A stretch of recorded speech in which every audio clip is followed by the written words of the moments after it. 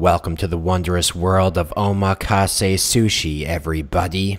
If you want to see some rare and exotic sushi varieties, then you've come to the right place. What you're about to behold is a 20-piece sushi feast, most of which I've never even heard of before. So sit back and relax because the show is about to begin.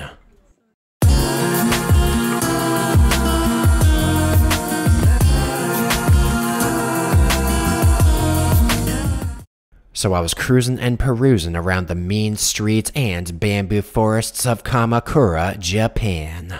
The scenery was looking pretty nice, downright inspirational, in fact. You might even say I was getting in touch with my spiritual side, but no amount of temple visits was gonna sate my hunger, and truth be told, I was starting to feel a tad ravenous right about now. So I scoped out a goldfish pot and came to the sudden realization that I wanted to eat some fish flesh. Lucky for me, word on the street was there was a mighty fine sushi bar nearby, so I decided to check it out. So I sprinted on over to the place. Apparently the name of the sushi bar is called Wasabi. That's a pretty nice name if I do say so myself. A decent name, in fact. So I boosted on into the place and it was looking traditional to the max and authentic as fuck. It seemed like a legit establishment to say the least, and I was getting pretty excited to try it out. You might even say I was feeling a tad offnar, aka aroused for no apparent reason. Now, it was a pretty chilly autumn day, but lucky for me, this place had some kotatsu heater action, and it was keeping my feet pretty toasty. Anyway, right about now, the sushi maestro started prepping his Omakase Sushi course, and I figured I'd give it a go. Now, you might know what omakase is, but I sure as hell didn't. I had to look that shit up, and according to the interwebs, omakase is a Japanese meal where the chef chooses everything you eat item by item. In other words, you leave it up to a pro. I kinda like that philosophy. I wish I could apply it to my whole damn life. Anyway, I poured out some cold sake to wet that palate. I slammed back a shot, then it wasn't long before the maestro started making our first pieces of sushi. Now this one right here is a piece called Isaki. I never tried it before, never even heard of it before, but I like to try new things, baby. So I grabbed that bad boy with my hand, not because I wanted to, but because the maestro recommended I eat with my hand. So I looked at that puppy for a moment, then I jammed it down the hatch. Now, I wanted to like that sushi, but the moment I bit in, I knew it would never work between us. It was kinda tough and it had a sinewy texture and it wasn't exactly my style. Nevertheless, I was optimistic that things were looking up in life. So the next sushi on deck was a fish called Hata, another one I've never heard of nor tasted. It looked like a pretty decent fish and I had the impression that this fish had some potential. It seemed like a fish that was moving up in the food chain, so I looked at it for but a moment, then I chomped down on that puppy. And whoa, baby, I was pleasantly surprised. That fish was juicy and sweet and good enough to eat. In fact, it was tasting so nice that I felt inspired to have a little bit more sake. Can ya blame me? Anyway, next fish on deck was called Houbou, yet another one I've never had nor heard of. Man, oh man, I'll tell you, with all these exotic sushi varieties, I feel like there's a damn safari going on inside my mouth. So I grabbed that hobo, gave it a dip, looked at it, admired it, then jammed it into my face.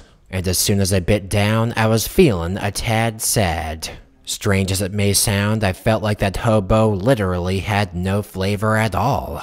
In fact, it almost brought a tear to my eye. Anyway, next on deck was yet another sushi variety completely new to me, a little thing I like to call Sawara sushi. This thing had a basic no-frills appearance, but I thought it was looking pretty nice, so I jammed it down the hatch and oh man. That was a pretty good piece of sushi. It was light and juicy and I felt like I had reached a turning point in this meal. I felt like the sushi quality was getting higher and higher and I was mighty excited to try the next piece. So the next one on deck was called Kinmedai, yet another new one for me. Now, even though I never heard of this fish before, apparently it's a well-known and beloved fish, so I figured I'd make my acquaintance pronto. And I gotta say, the way that red skin was glistening in the light was looking downright majestic, and whoa, baby. That fish was tasting fluffy and flavorful, and I gotta say, I was loving it to bits. So let's see what else we got around here. Next up was some Hirame, also new to me, and I gotta say, it was looking pretty nice. Now, I was just dying to dip that bad boy into the soy sauce, but the maestro said there's no need, there's already sauce on the top. So I launched that bad boy into my throat, and holy mother of dogs. That radish paste and ponzu sauce on the top was tasting citrusy as hell and zesty as fuck. And you best believe I was literally at a loss for words.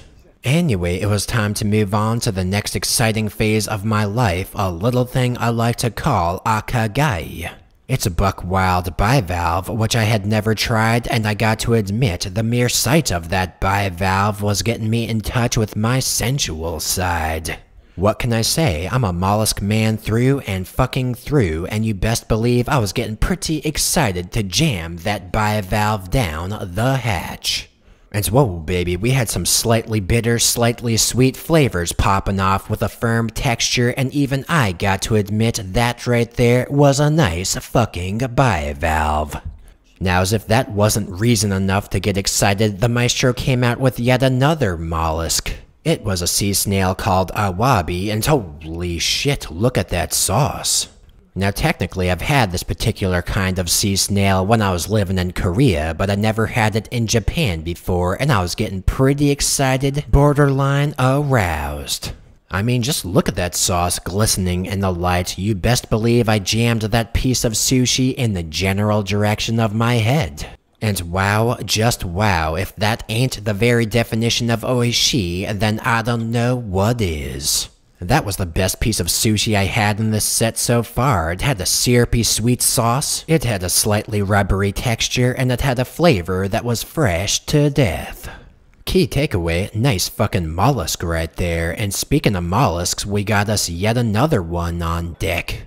What we got here is a seared Tairagai, and I'm gonna go out on a limb over here and say that's looking pretty nice. Yet again, I'm completely new to this sushi, so I jammed that mollusk down the hatch, and whoa, baby. I've had many a mollusk in my day, but even for me, it's obvious to see that right there is a pretty nice mollusk, dare I say, a decent mollusk. It was a bit chewy and a bit smoky flavored, and it was pretty nice, although it was not life-changing. Anyway, next up was some Kohada, and this was finally a piece of sushi that I could say I've had before. That puppy was shiny as hell, and it was kinda hard for my camera to focus on it. Nevertheless, I jammed it down my throat. Now, unfortunately, I got to admit I was not a big fan of that fish. It had a slight vinegar flavor, but otherwise was pretty devoid of taste. So I decided to move on with my life, and the next piece of sushi on deck was called Shime Saba. Now this is another sushi I have had before, and I got to admit I didn't like it in the past, but I'm gonna keep an open mind. I mean, after all, this fish is looking pretty good, you gotta grant that much. So I feverishly bit down on that sushi like my very survival depended on it. And man, oh man, that was some pretty good Saba right there. The ones I've had in the past were over-marinated with vinegar and sugar, but this one was tasting just right. It was juicy to the max and slightly vinegary, and I loved it to bits. Now, the next sushi on deck was something called Shako, which is apparently Mantis Shrimp. I knew these things were some pretty tenacious critters, but I didn't know they made sushi out of them. I kinda liked the idea of eating some buck wild critter, and I was feeling a little bit frisky, so I jammed that bad boy down the hatch, and whoa. That was a sweet treat that was tasting delicate as hell and gourmet to the motherfucking max. So next up was a fish called Tachiuo, which I for one had never heard of. The maestro seared that bad boy and put some salt between the fish and the rice, so there was no soy sauce needed. And man, oh man, look at that fish, it's looking pretty rustic. It looks like the kind of sushi they ate in caveman days, so I jammed that into my mouth and whoa! That fish was tasting simple yet elegant. It was pretty juicy with a gritty texture and a slightly salty flavor, and overall I gotta say it was quite nice. Anyway, next up we had some kani in the house. Now, I've had plenty of crab in Japan, but I can't remember actually having some crab sushi. Could this be changing day in my life? I think it is. So I furiously bit down on that sushi, and it was tasting pretty good, but it was neither history-making nor game-changing. I mean, don't get me wrong, it was nice, but it was not the crab to end all crabs, that's all I'm trying to say. Anyway, after all those wild, untamed sushi varieties, the maestro finally came out with a classic. A little thing called Chutoro. And I gotta admit, that medium fatty tuna was looking like the fish I was searching for in my life. So I contemplated the meaning of the universe for but a moment, then I slammed that puppy into my mouth. And the exact moment that I bit down on that raw fish flesh, I was feeling real frisky. That Chutoro had somewhat of a melt-in-your-mouth quality to it, and I knew the second I bit into that bad boy that that fish had died for a good cause. A real good cause, baby cakes. So next up was another classic, a little thing I like to call Ika. And as you can see, the maestro had that Ika chillaxing on a piece of seaweed, and I thought that was a nice touch.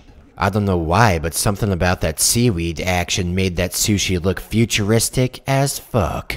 That looked like some kind of space-age sushi right there, so I figured I'd bite down on that bad boy. And I gotta say, as soon as I started chewing on that Ika, I was pleasantly surprised.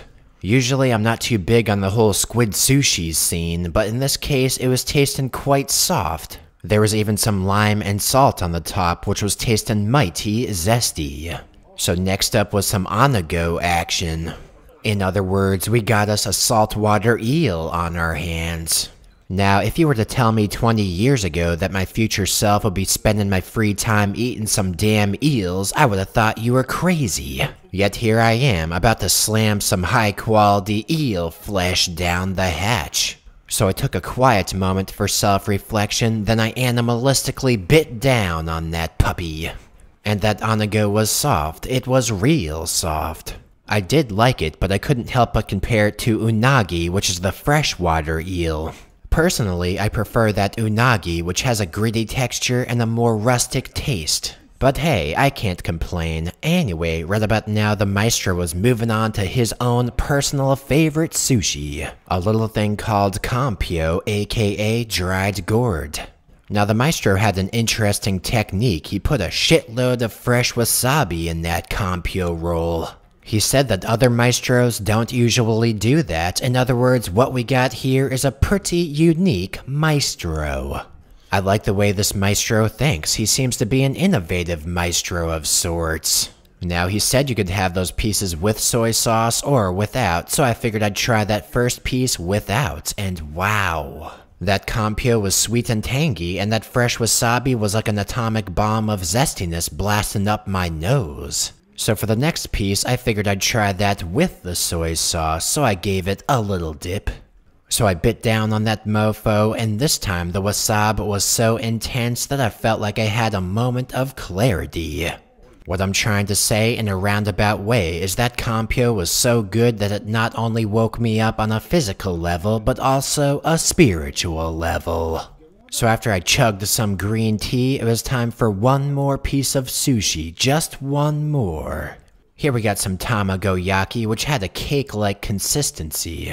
It felt cold and moist, and I was getting pretty frisky to try it out. So I looked at that tamagoyaki like it held the very meaning of life itself, and then I jammed it into my mouth. And whoa, baby. That tamagoyaki was cold, sweet, and soft, and it had the texture of banana bread. It was the perfect ending to one crazy-ass meal, and I gotta say, although this wasn't the best sushi I ever had, it most certainly was the most buck wild. And after eating 20 pieces of sushi, most of which I've never even heard of before, it's an experience I won't soon forget. By the way, I'm curious, which piece of sushi did you think looked the best? You can tell me in the comments section down below, and as always, thanks for watching this video. Why don't you leave a comment, let me know what you think.